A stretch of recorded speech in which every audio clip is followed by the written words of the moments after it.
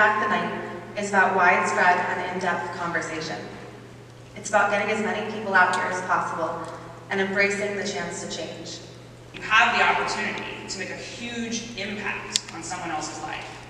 A life that could be yours in the future. I've seen an increase in students' empowerment to speak up against bias and harassment. While we still have a long way to go as a university, as a culture, as a community. The promises of this place is that this is a place where you can belong. No matter who you are, no matter what you believe, no matter where you've been, no matter what you've done, no matter what you've not done. That's the promise.